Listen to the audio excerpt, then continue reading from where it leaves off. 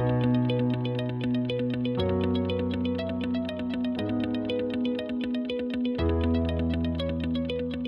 everyone. I hope this finds each of you so very well. I'm speaking to you from my studio in West Orange, New Jersey. Absolutely delighted to have this opportunity to introduce all of you to Michele Benyo, an early childhood parenting coach and mentor who is also a certified grief recovery specialist. Michele will be speaking to us today from Bloomington, Minnesota. When Michele's daughter was only 3.5 years old, her beloved 6-year-old big brother, who was her best friend and only sibling, died of cancer. She said to Michele, "Mommy, half of me is gone." The loss was devastating, and it left an unfillable void in her young being, and there was little available to help Michele, who was teaching early childhood parenting classes at the time, to navigate her family's unthinkable new reality. Today, Michele's precious daughter is all grown up, and Michele is busy helping families to heal and live forward with grief after the death of their child. Her good grief parenting approach helps parents get in touch with their parenting wisdom so that they can be confident that they are helping their bereaved young child to grieve well as they become hopeful about a future for their family that is bright with possibilities and even joy. I'm eager to talk with Michele about early childhood age children's grief, particularly after sibling loss, her own daughter as a case study for her work, her good grief parenting approach, and more for what will surely be an insightful and very touching interview. Hi, Michele. Hi, Irene. Welcome to Grief and Rebirth podcast. Thank you. Thank you for having me here today. It's such a pleasure, really, truly. Why don't we begin with this question? How about sharing your heart-wrenching story of losing your 6-year-old son after his battle with cancer? Okay. Yes, that's where it all begins. And David was my firstborn son. I had him in my mid-30s, so I was an older parent, just so ready to become a mom, and had this beautiful boy. And it was interesting because after he was born, I just really felt this sense of foreboding, and I couldn't put my finger on it. I knew it wasn't baby blues. That was not what I was experiencing, but it really was this feeling of foreboding that I was not going to see this child grow up. And I didn't really understand that, and was able, after some time, to just focus on how beautiful and exuberant and precious he was, and for to raise him as my son. And then when he was about 3.5, and along with this becoming a mom and loving it so much, that's when I decided to go back and get my master's degree and become an early childhood parent educator, because my first degree was in education, and I became an educator here in Minnesota. We have that program in every school district, working with parents of young children. So I thought I would love to do that while I'm raising my own young children. What an inspiration he was for you. Yes, he really was. I mean, having him just really kind of shape the direction of my life even before the outcome of his too short life, which was to lose him.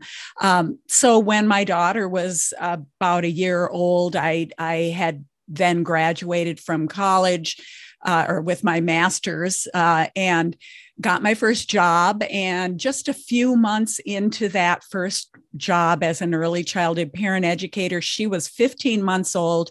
Her brother was 3.5 when he was diagnosed with cancer. And so one of the things I had encountered in my university years courses was a teacher who talked about family's loss of dreams. And that really touched my heart. It really impressed on me that as a parent educator, I wanted to support families through their loss of dreams. And little did I know that just a few months later, that was going to be me. And so I continued to do this work while we were experiencing this grief as a family, because it was grief when my children's normal, ordinary, carefree childhood was taken away from them with my son's illness. May I ask what kind of cancer he had, Michele? He had rhabdomyosarcoma, which is a soft tissue cancer. Wow. He had it in his perineal area. And and so he went through his treatment for 2.5 years. For a little guy, he must have been in pain with the chemotherapy and everything else. Well, one of the amazing things, and when I was in the hospital with him, and we were at a children's hospital, and of course we had a pediatric oncologist who had seen many, many children this way. And it's amazing how much stamina those little cancer children have. We would come home and he would hop out of the car and go run and play before he even went into the house. In the end, he had a lot of pain, but in the beginning, he was one of those kids who, when there's so much, I don't want to get too much down this rabbit hole. There's so much in this, because he was really a tender-hearted child. And when he was diagnosed, I thought, oh no, I don't know if this child can survive this, because needle pokes were really hard for him, many of those things. But the way that he went through the treatment was just awe-inspiring to me. And the thing that was also interesting about the journey was the response of his sister, which of course is, it's her story that has been what I have based my work going forward on. And she was, as I said, only 15 months old. And the first night that David was in the hospital, his dad was with him. I was home with her, and I was not a basket case. We had been through this trauma. She knew something big was going on in our family, but, I was in control. But that night she wandered around the house, just wailing. The sound she was making was inhuman. It was just alarming to me. And I went to her and tried to comfort her, and she'd push me away and throw herself on the floor. And she was only 15 months old, and she knew that something really awful had happened to her family. And so we decided, as a result of that, and just seeing how this separation was so hard on her, we decided right then and there that when 3 of us were in the hospital, she was going to be there with us. So unlike a lot of families who want to protect their wealth or their healthy children from, the environment of a hospital full of sick kids with bald heads and patches on their chests and tubes coming out of them, we just said, she's not going to be in the neighborhood with loving neighbors, not knowing what's happening to her family. And that was a good decision, because she got to spend those 2.5 years, while he spent much of it in the hospital, with him in a children's hospital. And this, I should say to you and your listeners, this was 20 years ago. I think you mentioned that this little 15-month-old is now grown. And so at that time, before, circumstances in hospitals are very different now, but at that time she could be there and spend a lot of time with him. And so she did that too. Also, it must have absolutely. To see her there was almost like bringing a little normalcy. Yes. Into his life. Because they were very close. It was interesting. Before I even knew I was pregnant with her, he said to me one day out of the blue that he wanted a little sister. And he didn't know that I was just then thinking I might be pregnant. And I took a pregnancy test, and I was. And as it turns out, he had a little sister. And I always thought, there is, I always say children have a connection. They have a connection. They have a connection. A silver thread. Yes. And the two of them were, they were just so close to each other. They were each other's biggest fan and were very close. And so, yes, I am just so grateful they were able to develop that. And as you shared, then, he went through this illness. And another thing he did his first protocol, which was a year, and his cancer retreated very quickly. It was, the tumor was gone, but they said, we need to do surgery to make sure it's gone. And they did surgery, but then his cancer came back again very quickly. In the same spot? Yes. Oh. Yeah. And this time it was in his bone marrow. And this is the nature of this cancer. It is really, it is a bad one. And if it comes back, the chances of survival, are next to nothing. So when it came back, we knew that he was in for a hard road.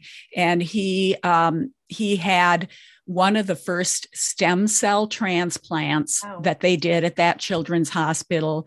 He had high dose radiation that was just awful worse than, or high dose chemo, which was worse than the regular chemo. And then he also did have radiation. How heartbreaking and how hard. Yes. Your husband too. Yes. My God. And he started really feeling, down on himself about this. I mean, he started being very unhappy, and I ended up getting a child psychologist to work with him because he was threatening to cut his stomach open. I mean, it was hard. But one thing that happened in the midst of this, which was also a gift and ties in with that premonition that I had, was after his cancer came back the second time, we took him in, and the doctors didn't really think that was what it was because they thought it was too soon for it to be back, but it was back. But he didn't know this because he had been so groggy from being put under for the MRI. And so we didn't tell him that night that his cancer was back. And he had always slept very fitfully as a little kid. He had had night terrors and things. And that night, we could hear him in his room talking to someone. We had the monitor on, and we could hear him, and he was saying, "I don't want to die. I don't want to die." And then he listened for a while, and he said, "All right, I'll come."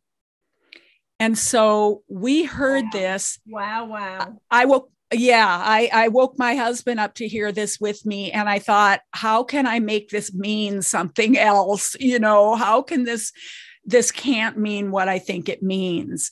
But the next morning we talked to him, and he didn't remember talking to anybody. But he was a totally different kid in that his spirit was lifted. He was helpful. He was, I just really do believe that he was visited by an angel or a heavenly being that let him know what was going to happen to him and let him know that he was going to be okay. And that yes. And so even though I didn't like what I thought we had heard, we kind of, went forward with that in the back of our minds. And of course, eventually then David did die, and his little sister, David died at home because after they had done all of those things, his cancer did, they got the cancer, but it again immediately came back a third time. And they said, there's really nothing more we can do. And so we just kept him home with us, and he died the night that he died, he had been unresponsive for a couple of days.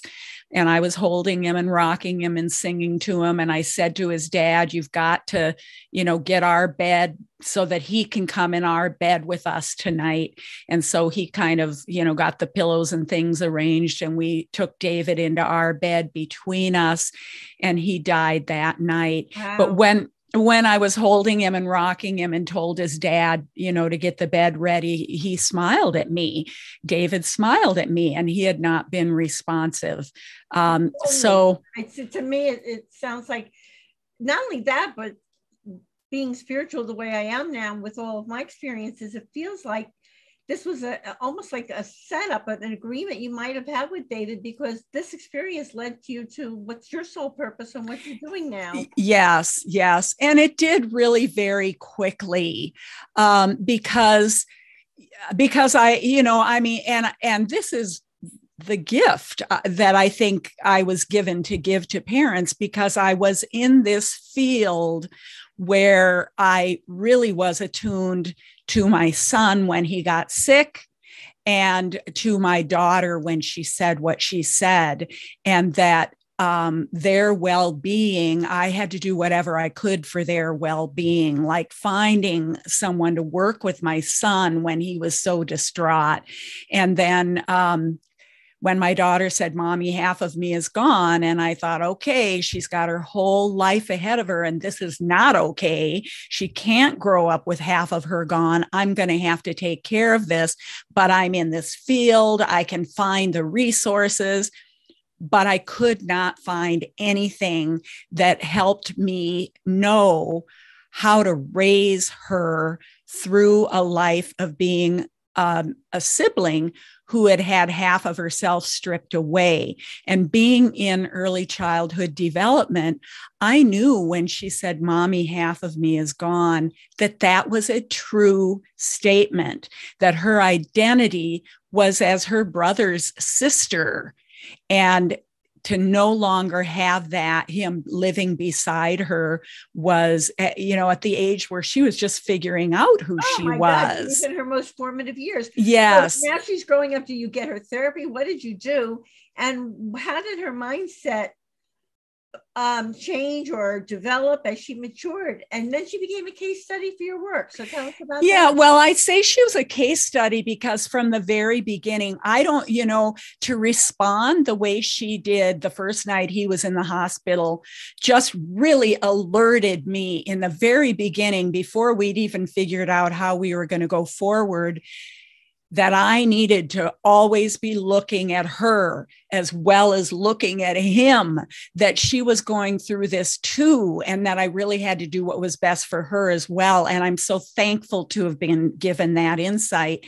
And then when she said, half of me is gone, how many 3.5-year-olds would articulate their loss that way? I don't know of very many. Again, that was a gift to me to say, okay, she's just told you. You don't have to guess.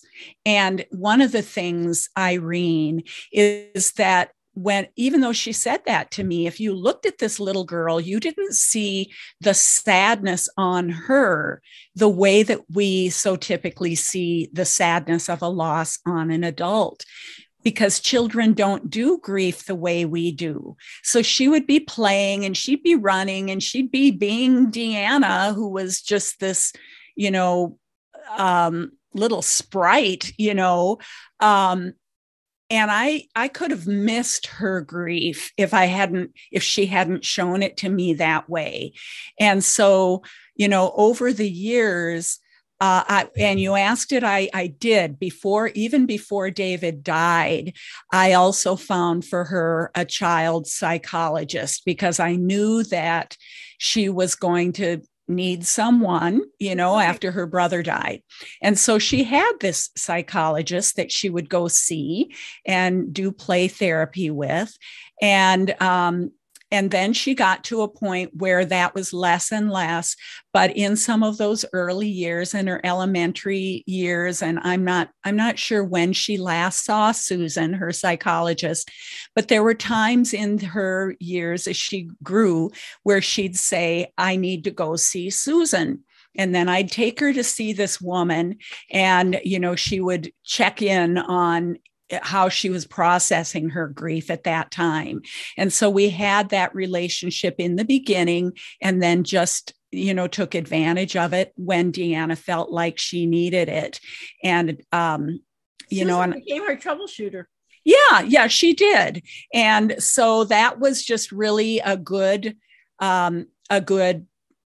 understanding again, that I was able to identify from the beginning that she needed this. And I think now maybe these 22 years, actually, my son died in 2000. These 22 years later, I think parents are more aware of some of these supports and how important they are for kids.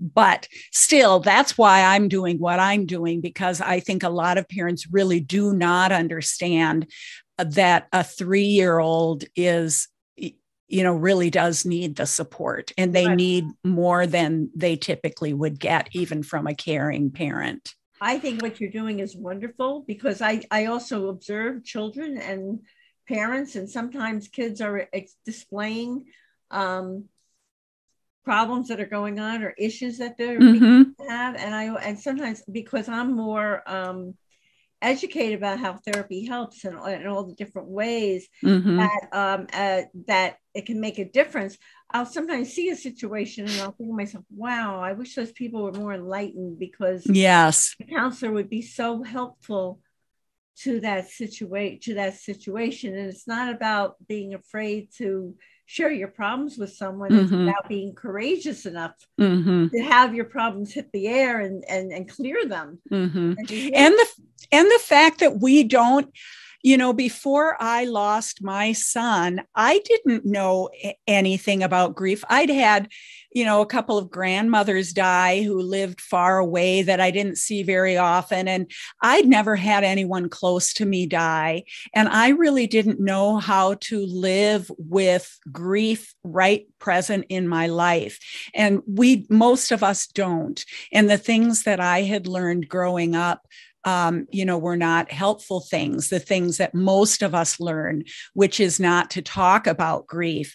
When I went to visit my mother in Georgia after my son had died, she did not say a word to me about it, not a word. In fact, after dinner, she went to bed as quickly as she could and left me sitting out there alone. And I thought, I don't believe my mother is not talking to me about my son dying. Wow. She didn't know how to handle it herself. No. She could have used a counselor herself. Yes. But she was just bottling up all her feelings herself. Oh, of course. She was not, she wasn't callous. She just didn't, she didn't know how to deal with it. Her mother had, really not dealt with those things very openly or well. That gets passed on. That's what we learn. And so that's again why I do what I do, is to help parents who are struggling with what they're feeling versus what the messages they've got about how okay or not okay it is for what they're feeling. So that's a big part of it.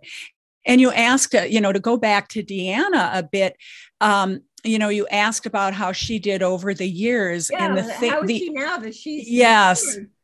Well, the other thing that she showed me, and that I knew, but really got to learn with her, is that every time a child develops, gets more cognitive development and more understanding of death and loss and relationships, then it's gonna come up in their lives again. When we think, if for adults, we think that we cope with our grief and we know how to cope with our grief. And then, we carry on our lives and we kind of understand how grief has a role in our lives. But with children, it continues to change as they grow. And so, with her, I just could see example, adolescence was a hard time for her. It's hard for all kids. But she had on top of that the fact that she knew she should have had an older brother who was kind of, her advocate. Yeah, and he wasn't had a cool older brother. Yes. Yeah. And he wasn't there. And her friends had siblings and she didn't. And she really wanted someone to be hers. And sometimes the way that she tried to make friends and keep friends was a little too assertive, was not appreciated. So she didn't always have good friend experiences because she was trying to replace this sibling that she'd lost. And a lot of friends and friends' parents didn't understand her behavior or the basis for it. And so I really had to advocate for her in different ways. And in some cases, I couldn't. I just needed to support her, within the walls of our own home. But I think it's important for adults to know that when a child has had a loss, even in those really early years, it's going to impact how they do social relationships through the rest of their lives. And I saw that with her through her years. During that period, did that counselor Susan help her at all with what she was going through, socializing with kids? Well, Susan didn't really deal with her on that. I get, we never did. There were also times in Deanna's life, I think at some point where she didn't want to go to Susan anymore. And I think in those adolescent years, part of her thinking was too, and part of mine, frankly, was, not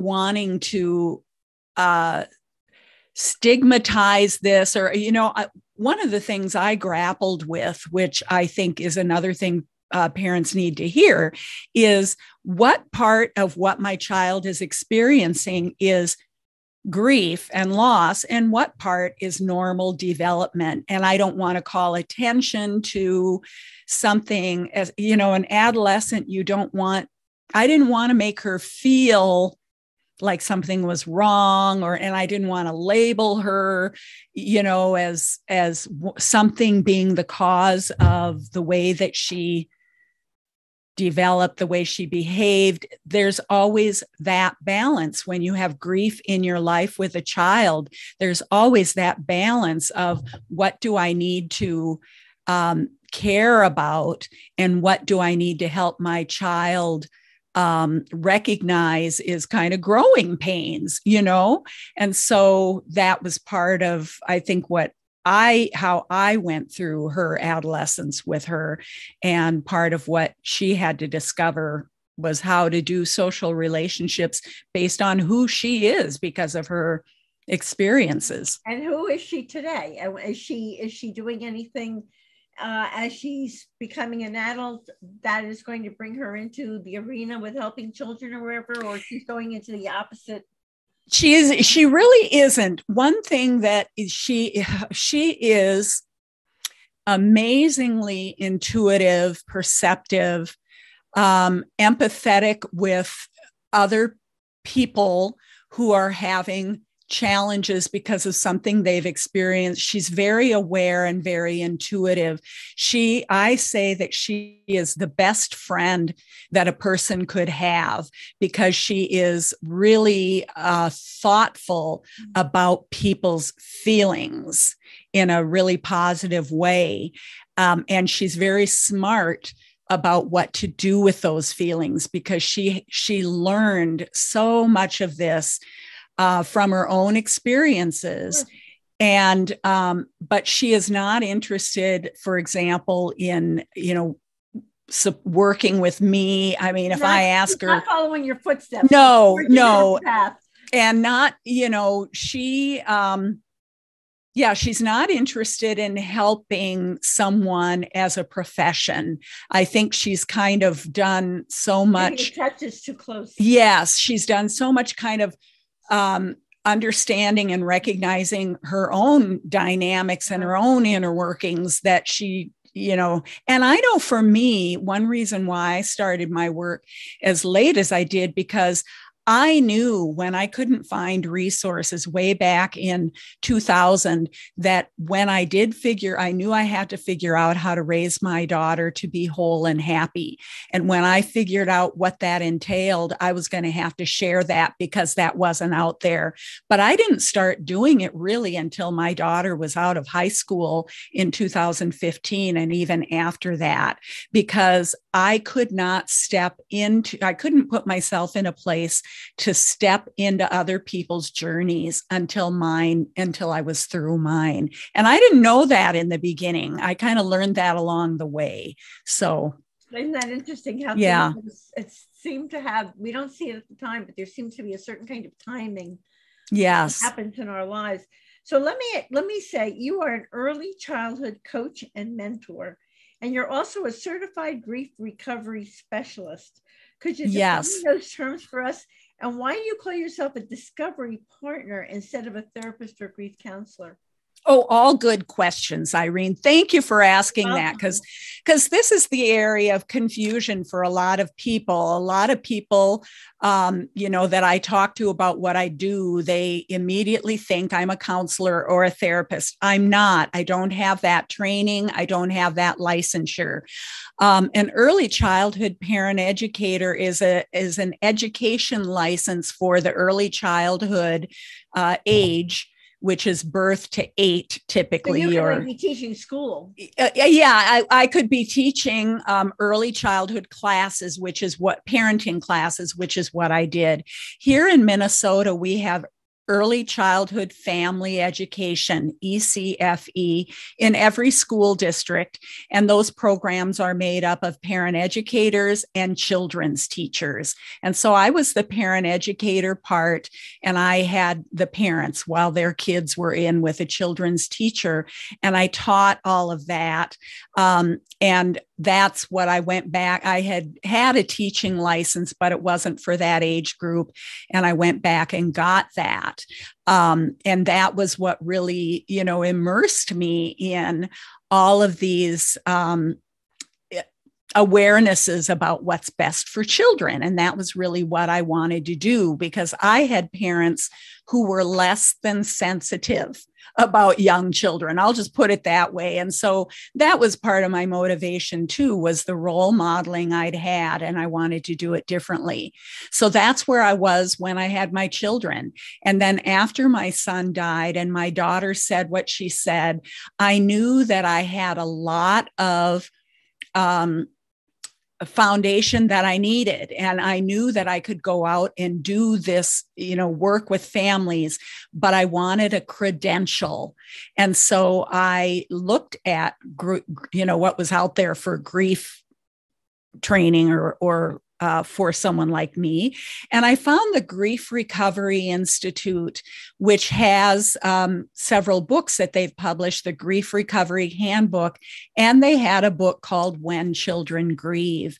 And so I got certified through them to deliver their grief recovery method and their program for adults based on the book When Children Grieve. I'm certified to do both of those, but what I do is just takes information from what I learned from them. I learned a lot about healthy grief and the reasons why people don't grieve well, and the misinformation about grief, the things that are helpful for children that are, to me, the most important parts of what I do that's different than what anyone else does are things that come out of my early childhood parent educator background and my understanding of child development. And so I am that, and I am a coach. I have also got coaching certification through 2 different programs.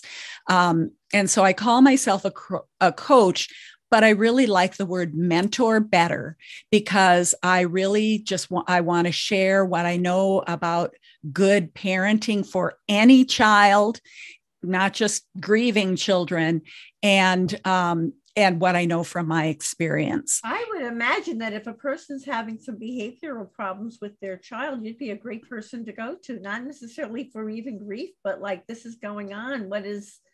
How's the best way for maybe a child's being bullied or whatever, even something like that, you could probably help a lot. Yeah, that is not my focus. I really do focus on the grief area, and it's hard. It's hard to stay focused there because, yes, the things that I give to families are good information for all families. I do a lot with emotion coaching, which is an approach to helping children manage their emotions that is not based in punishment and, discipline, limit setting. Yes, but kind of another approach to helping kids learn about emotions. And it is just such a more, it builds a bond between parent and child, a stronger bond between parent and child to do that kind of parenting. And so that really is why I'm a coach and a mentor. And I am the person that I wanted when my son died, because I was grieving and I hadn't experienced grief before. I went to some grief support groups and got good information about grief. I did not need a therapist. I didn't need a counselor. I wasn't in this place where I could not function. I wanted someone to help me parent my child. What's good parenting? What are the ways that I can, raise my family, manage our household in ways that are going to help my daughter have the best foundation for her life experience and her loss, as well as me. Parenting while grieving is doing the two hardest things in our lives at the same time. Absolutely. So someone comes to you and there's been an unfortunate loss, and they call you so you say you're their discovery partner, and then you use tools to equip them to discover their own wisdom. Tell us a little bit about that. Well, I have what I call the good grief parenting approach, and it's the pieces that I discovered along the way that contribute to healthy parenting and healthy responses to grief.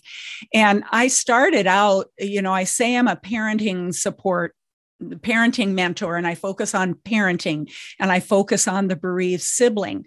But the truth is, when the family comes to me, when the parents come to me, they have their own grief, and I can't work with them on their children's grief without supporting their own grief.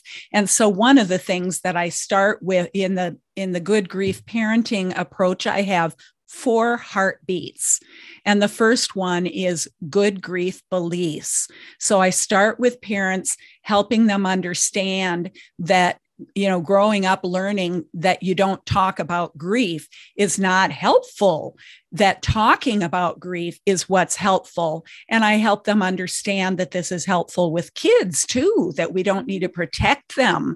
We need to, my daughter knew what was going on. I couldn't just say to her, oh, you're going to be okay, and expect her to be okay. She wasn't going to be okay. Neither was I. But we were capable and we were going to get through it. And I understood, I understood how to have conversations with her. And so I help parents with these kinds of understandings and give them ideas and approaches to counteract maybe what they learned in their own growing up. The second heartbeat is enduring bonds, and it helps parents to be aware of their bond with their living child, their bond with their deceased child, because that bond doesn't end. Even though a lot of people tell us we need to move on, and do you think you kept your child's bedroom the same? Don't you think you're sort of, obsessing? No, all of that is perfectly healthy. That's the idea of continuing the bond with your deceased child. And that's really important for a bereaved sibling. My daughter continued her relationship with her brother We talked about him at home. She talked about him at home. We remembered him. We carried him forward. Now, how long did you keep his room set up? Well, she shared the room with him. And so, wow. you know, and one of the things that Deanna took away from that experience was a real aversion to change. And so, you know, she did not. I remember one time I bought a new table for the living room, and she was at it. Another part of my daughter's loss is that my husband and I ended up getting divorced soon after our son died. It was not because of our son's loss, which some people like to, you know, kind of go to that conclusion. But she came home and I bought a new table, and she was upset because I didn't warn her. Because there was so much disruption in her life. Yeah, she does. She just, and to this day, she doesn't like change. And so the bedroom really hasn't changed that much. But we have things, you know, like I have a pair of his shoes in my closet. You know, I have his Pokemon hat sitting by my desk. I have his Pokemon sweatshirt on the back of my chair in my sanctuary where I go read books and do devotions. You know, so those are some of the ways that we and we eat French silk pie on his birthday every year, because when he was in the last days, when he was dying, one of the few things that he wanted to eat was French silk pie. And we let him eat all the French silk pie he wanted, because we really didn't have to worry about his health, you know, at that point. I mean, sure. So let me ask you also, you have a wonderful story about lemonade. Oh, well, that's the lemonade stand. Yes. And that's the approach to, well, and to finish my sure. good grief parenting approach. So the third heartbeat is essential messages. And the fourth heartbeat is choice actions, which is kind of choosing to do things in your family that are going to be healing and helpful. Well, give us an example of that, for instance. Well, for instance, essential messages is that idea that your child needs to know, and they need to get messages through your interactions and your words, that they're valued, that they're cared for, that they're capable, you know, that we will get through this, all of those things. Those are messages every child needs, but I have them as one of the heartbeats for the good grief parenting approach. Choice actions would be doing things that demonstrate that, you know, like my daughter and I have an understanding that we, you know, we don't go to bed angry. I mean, we always say, I love you when we part. And those are, you know, those things become non-negotiable. It's a choice action that we're going to reinforce that essential message every day. That's just a simple example.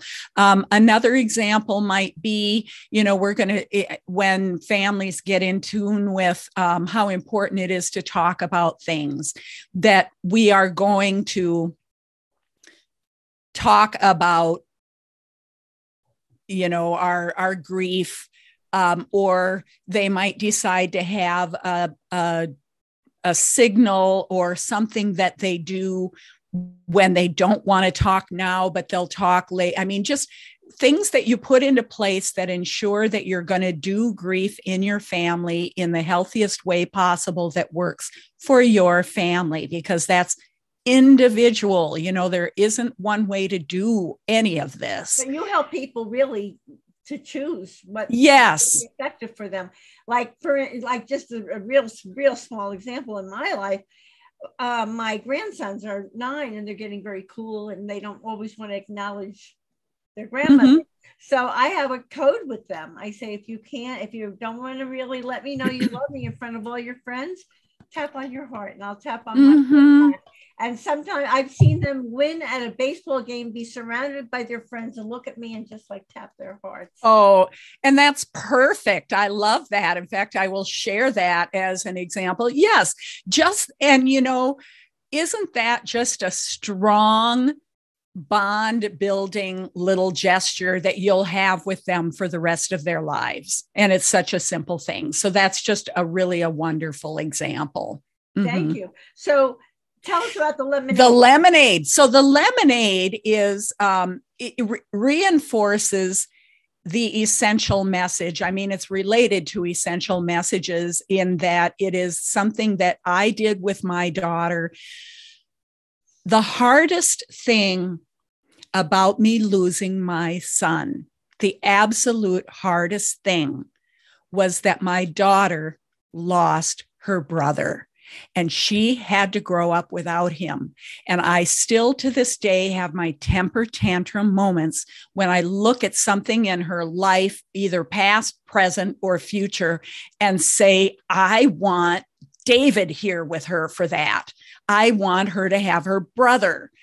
So when she was growing up, and then especially after her dad was out of the house, and he was still in her life, but he was out of the house, I would have these feelings a lot, like I just don't want this for her. But I would decide that, well, it's what we have, and I have to make the best of this. And I would do that with her too. It's just the idea that when something is not the way we want it, I would sometimes say, well, we're on an adventure, or, we're going to make some lemonade. It's just the optimism, the hope, and it's the way of functioning in a family when you have a lemon. And the way that I talk to my clients about this is to say, when we lose a child or any loved one, we have this big, fat lemon, and we do not want this big, fat lemon. But we have it, and we can either bite into it and it's sour and bitter and we throw it against the wall, or we can say, I'm not going to deal with this lemon. I'm going to put it on the kitchen counter, and you leave it there and it sits there and it rots. Or you can say, I have this big, fat, sour lemon. What can I do with it? And I can slice it up, and I can add some water, and I can add some sugar, and I can stir it, and I can make some lemonade. And somebody said to me, or I could make something else with it. And yes, you could. You could make lemon bars, or you could make lemon cake, but you make something with your lemon. And it's really an attitude, and it's really a choice. And so I had one client who, and this is another thing that I want people to recognize with the work that I do, and that is that these little siblings have relationships with their siblings for the rest of their lives. I've coined the term sibling by heart. They're siblings by heart. They're not in presence. And I've worked with some parents who had, for example, a stillborn child. And I worked with one mom who had a son who was born 10 days after his big brother died. Wow. So she had this little boy, and she started working with me when her little boy was about the age that his brother had been when he died. He was, 2.5 or 3. And she was starting, and they were two different kids. And she was starting to recognize that she needed to deal with this living child who was more rambunctious than her other child. And he was starting to be aware that, she thought, okay, I need to deal with the fact that he had a big brother. And so she worked with me and found the work that we did to be just very helpful to help her make her living son aware of his big brother. Right. And one of the things that she was so excited about was that all on his own, this little boy, when he became 3, decided that he wanted to do a lemonade stand. And she was just 3 years old. Yes. That's really amazing. And he was really serious about it. And she was so excited about it because of our conversations about making lemonade. It was just such an interesting, not coincidental tie for her. And so they built a lemonade stand, and he just was adamant about wanting this. And he did his little lemonade stand, and it was just an amazing success. 3 years old. Yes. Everybody was like, oh, you have to see this. Yes. Sure. Yes. And it was very healing for all of them because of the meaning that it had for her that he didn't even really recognize. And so it was just a really tangible reminder of for her of what they needed to do to continue that bond with their son who died, and then just, nurture his little brother who was growing up without him. Wow. Michele, I know that a lot of people would love to hear your advice about how we can raise our children with more confidence and less fear. Well, you're referring to the book, I think, that I'm a part of, and it is so exciting. And I would really just love for people to go out and get it. Sure. Well, the book is called No Problem Parenting, Raising Your Kiddos with More Confidence and Less Fear. And I am one of 21 authors in that book that was compiled by Jackie Finneman, whose business is called No Problem Parenting. And she has a podcast of her own and had me as a guest on her podcast and really wanted me to be a part of this book, which I was very honored to be a part of because she did a summit when this book was published, which was just earlier this month as we're recording this early last month. We're recording this in October of 2022. And I did a chapter on giving your child the gift of good grief. And all the other authors in there are just amazing. There's so much good information in this book. I would encourage people to go to Amazon and get it. And my chapter was Give Your Child the Gift of Good Grief, which is something that we don't have to wait to have a big loss in their life to do with them, because children experience grief over all kinds of things.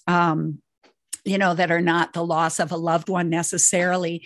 And the way we respond as adults makes a difference in how they learn how to cope with loss and grief for later in their lives when they will have a loss, like I had in my early 40s. Sure. And so when I talk about good grief, I talk about these things.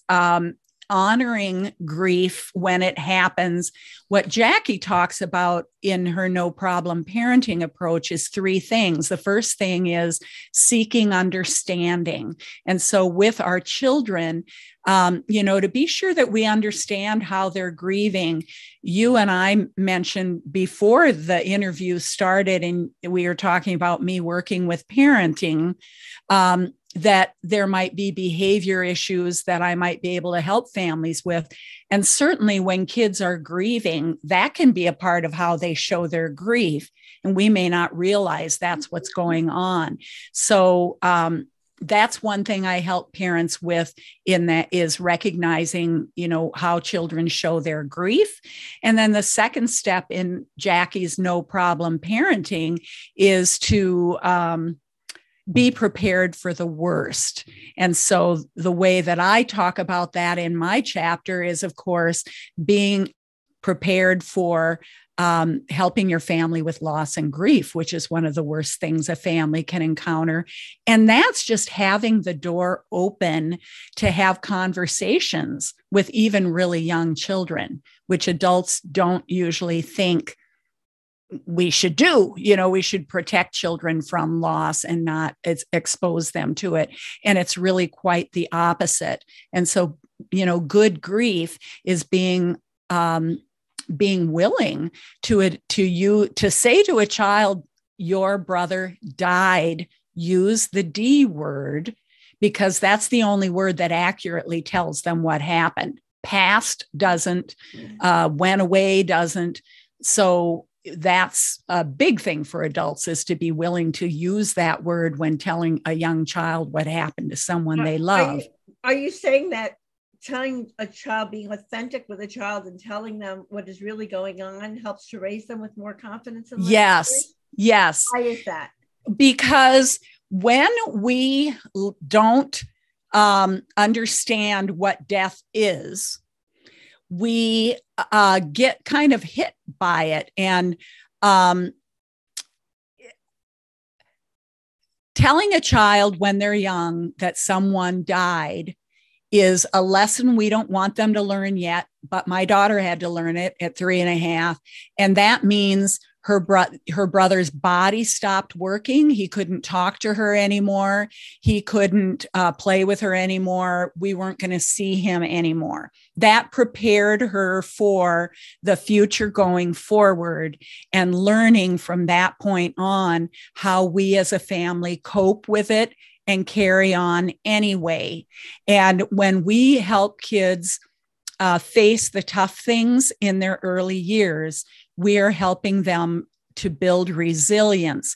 When we do those things that are all part of the good grief parenting approach, we help them experience loss and grief in healthy, helpful ways. You're normalizing it. You're not. Yes, absolutely. Yes, that's such an important word, normalizing it. And so then, they're not knocked sideways when they experience something later in life. They grow up with these skills of, I've encountered this before. I coped with it then, I'll cope with it now.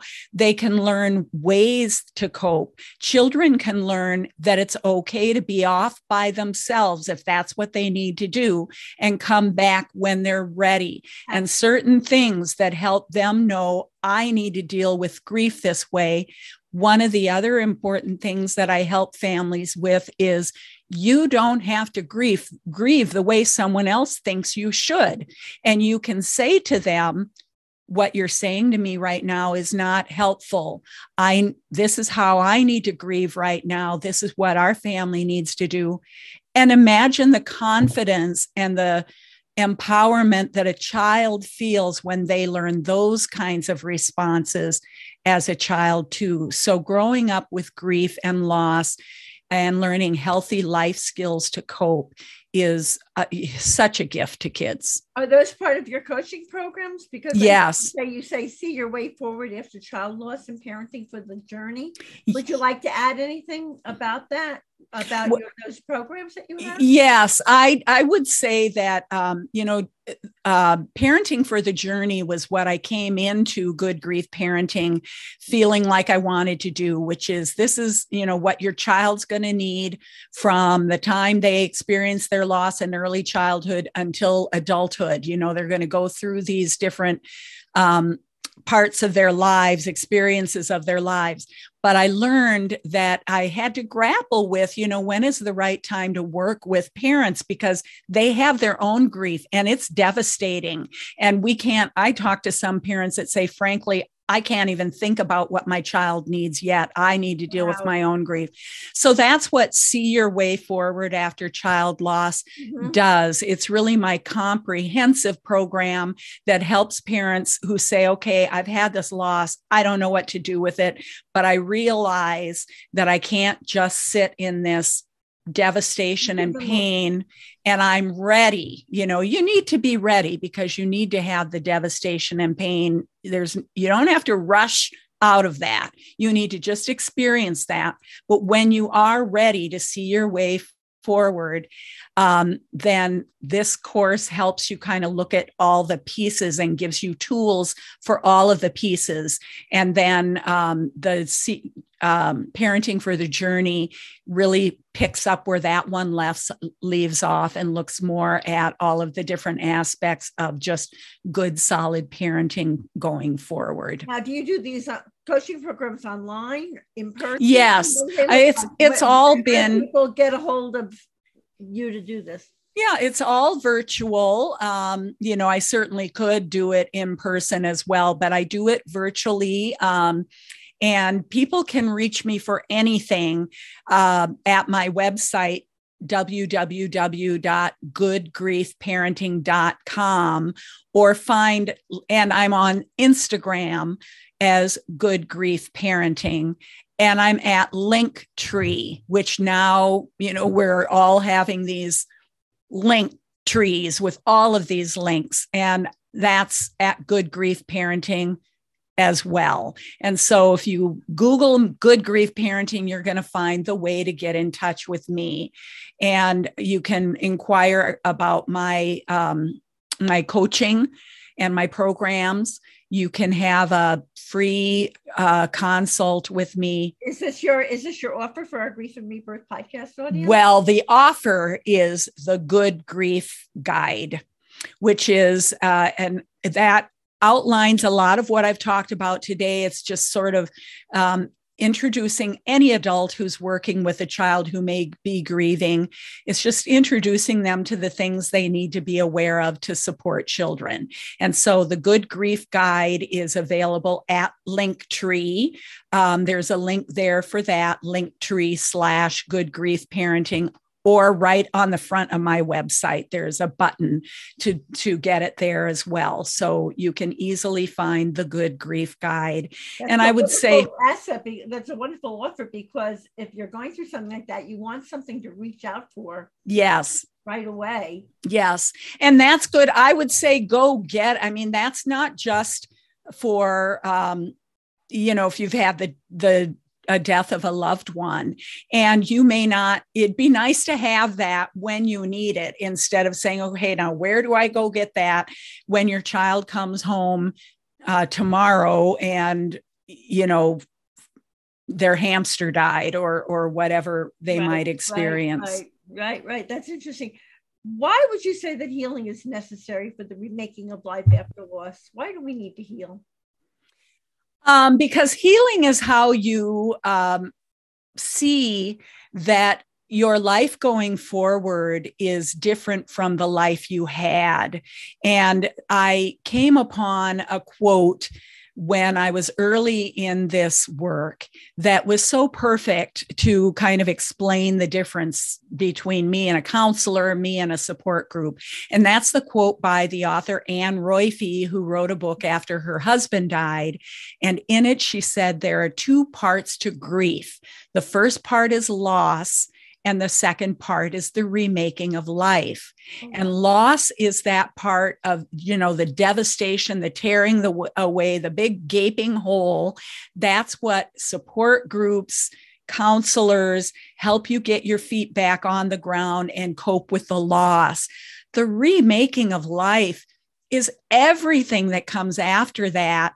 And the only way that you can really take advantage of your life going forward is by healing from the pain that, that made that rift between the life you had and the life you're going to have. And so healing is just really that important part of being able to see that there's a lot available, a lot of possibilities ahead of you, bright possibilities, and even joy is what I want families who work with me to, see their way forward toward.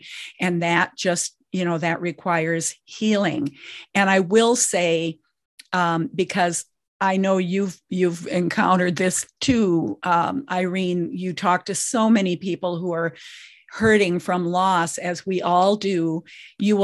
It doesn't mean you're going to stop having your grief or stop hurting from your loss. That's not what healing is. That's not what recovery is. Recovery and healing are just the ability to live forward and realize that there are some good things ahead of you, and you don't need to leave your loved one behind in order to go toward the good things. It's a choice. Mm-hmm, exactly. It's a choice of staying in the swamp and suffering and holding on to the story, or doing it and moving forward like you've done. You're a role model. Look at what you've done with your loss. Michele, thank you for your valuable work. Thank you. Thank you. That helps a grieving parent and his or her grieving child get beyond the immense pain of loss to enjoy good lives and even feel joy. And I thank you from my heart for this insight-filled, Very touching interview today. Mm-hmm. And here's a loving reminder, everyone, that you can see the show notes and all Grief and Rebirth podcast episodes on ireneweinberg.com. And make sure to follow us and like us on social at Irene S. Weinberg on Instagram, Facebook, Twitter. And if you're watching here on YouTube, be sure to subscribe below so you never miss an episode. As I like to say, to be continued, many blessings. And bye for now.